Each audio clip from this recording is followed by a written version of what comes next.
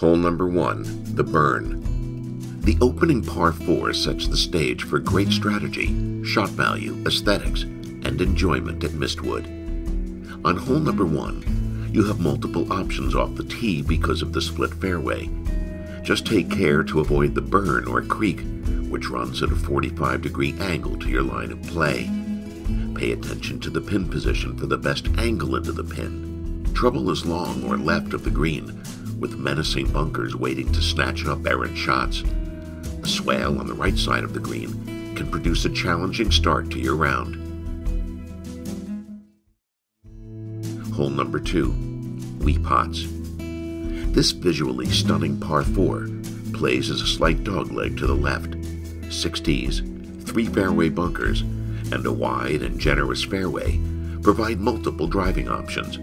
The key to scoring on this hole is to avoid the 2 wee pots, better known as the deep stacked sod bunkers in the middle of the fairway, as well as the bunker on the right side of the hole. A deep bent grass hollow guards the approach to the front of the green. Multiple green undulations require a good read for par or better. Hole number 3, Lannon Stone. This medium-length par 5 is loaded with play options. 6 tees, fescue left, water right, and a split fairway defined by deep and menacing bunkers really make you think. The left side of the fairway is your safe play, while long and right over the lake sets up the possibility of reaching the green in 2 shots. The second landing area narrows the closer you get to the green and is guarded by a stocked sod bunker on the left and water to the right. A significant undulation splits the green into 2 smaller greens. The tournament pin location is front right, near the lake edge lined with beautiful Lannon stone. Depending on your play, eagle to double bogey is possible on this strategic par 5. Hole number 4, Highlands. This long par 4 plays as a slight dogleg left and is reminiscent of some of the classic holes in the Scottish Highlands, with its glorious rolling hills and tan fescue surrounds waving in the wind. 6 tees allow you the best angle to a wide and generous fairway, guarded by 4 bunkers. Your best play is long into the left side of the fairway over the 2 bunkers. This tee shot allows you an open bump-and-run avenue into a 3-tiered green, guarded by a deep stacked sod bunker front right.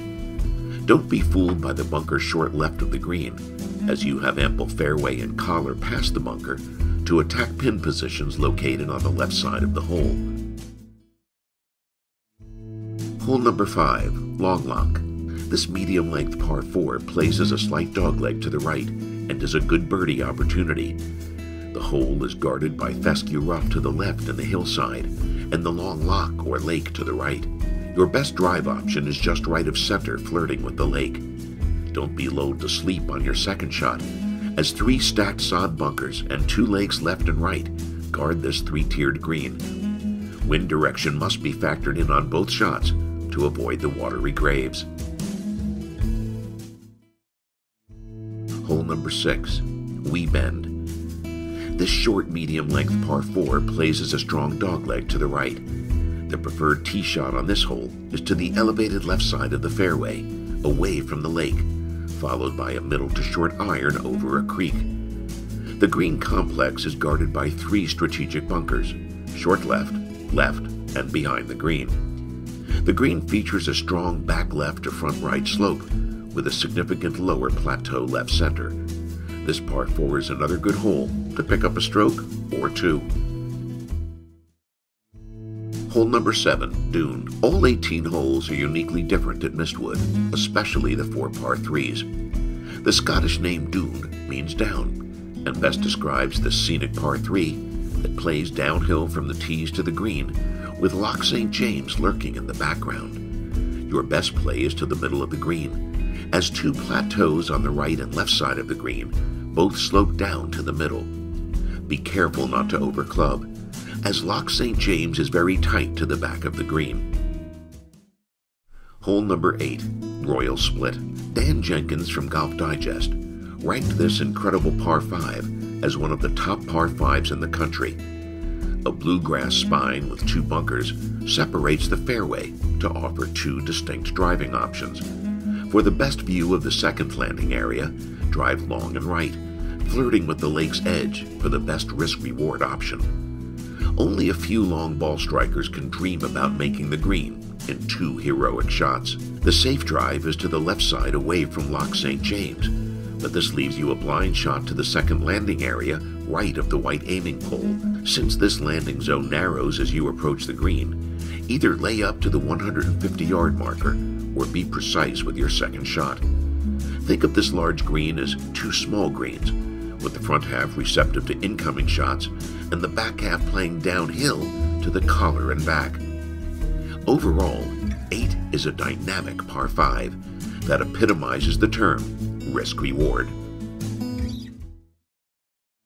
Hole number 9, blind pot. 4 tees allow the hole to be played from different lengths and angles. Trouble lurks front right, with the daunting Lannon stone wall guarding the wetlands and a front right pin placement.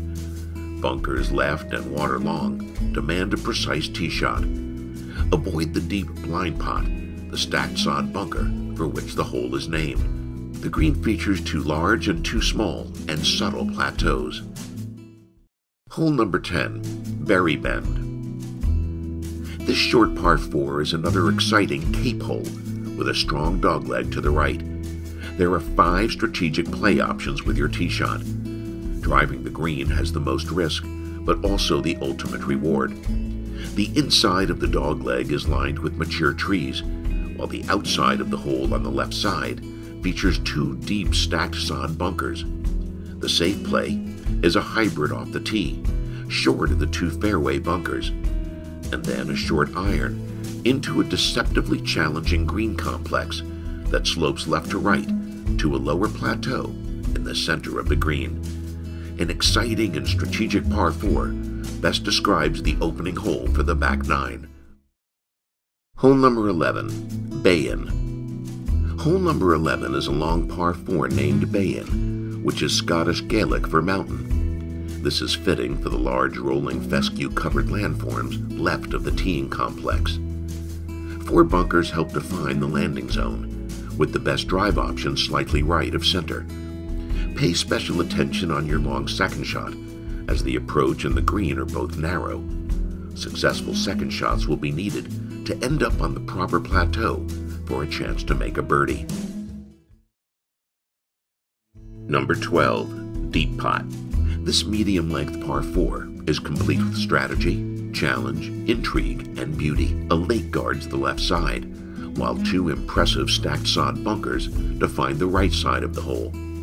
Pay special attention to the pin location from the tee, as this dictates which side of the fairway to target your drive. The key to scoring on this hole is to avoid the deepest stacked sod bunker on the course for which the hole is named. Take a second read on your putt for this deceptive but birdieable green. Hole number 13, Wee Neck. This medium-length par 4 is guarded by 4 fairway bunkers on the left side of the hole and trees on the right. The fairway landing zone narrows with the length of your tee shot. A fairway wood or hybrid is all you need to avoid the bunkers where the fairway narrows. The green complex is nestled at the bottom of a hill, with a small bay of Loch St. James to the right. Favor the left side of the green for your second shot and avoid the bay. Be cautious when attacking a back right pin placement, as the green slopes from the left center to back right toward the bay. Enjoy the view of the old bridge as you approach the green. Hole number 14, Kelpie's Lookout. This incredible par 3 is one of Mistwood's signature holes because it provides beauty, strategy, challenge, and drama. There are 8 tees in 2 specific locations. One set is behind the lake, and the other is along the right side, giving it the feel of 2 completely different holes. The key to scoring is to avoid Loch St. James and the 4 bunkers to the right. This par 3 begins a stretch of 4 holes named after the Scottish water devil Kelpie that lurks down below the water's edge. Hole number 15, Kelpie's Bend.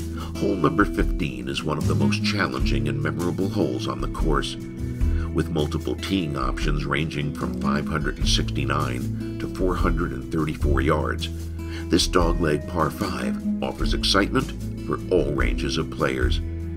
4 fairway bunkers help define the first landing zone. Bite off as much of the cape as you dare, in order to have a chance to reach the green in 2 shots. The safe play is long and right, away from Loch St. James. Par or better largely depends on your second shot into a narrow stretch of fairway, guarded by water on the left and fescue on the right. 6 bunkers and water add beauty and challenge, or concentration, to your third shot. You will definitely remember this fine par 5.